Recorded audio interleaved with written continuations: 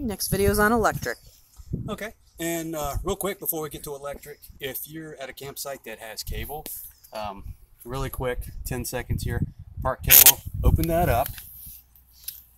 This end, Just like your standard TV. real simple. Yep, this end screws into here, other end screws into the cable box at your terminal. So, Self-explanatory. self-explanatory, that wasn't bad at all. Okay, your electric is going to be right here. I'm going to go to your other side here Okay. so we can see the inside. Okay. Go ahead, Nathan. Yeah, next to your water here. No big deal.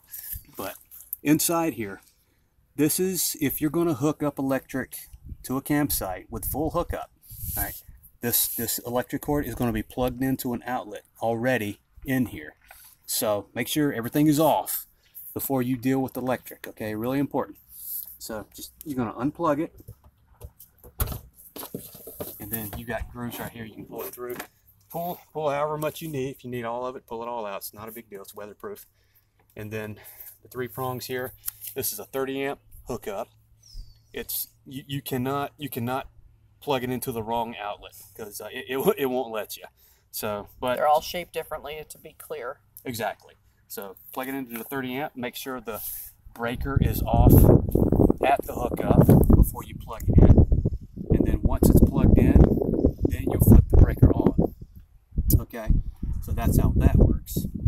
And let's just say you're at somebody's house, you're visiting a friend, and you want to use their electric hookup. They've got an outdoor outlets like under a porch or something. You can still use this. But what you'll need is a converter. What this does, it'll convert. You see the plugs here.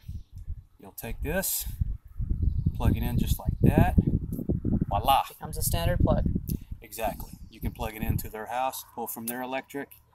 Works great. This is going to be inside with the silverware drawer, and on the top drawer with the silverware. Yep. So I'll hang on to that. Okay, troubleshooter tip. If you're boondocking and you're running the generator, and you don't have any power inside, like if you don't have if the outlets inside aren't working, if you've got devices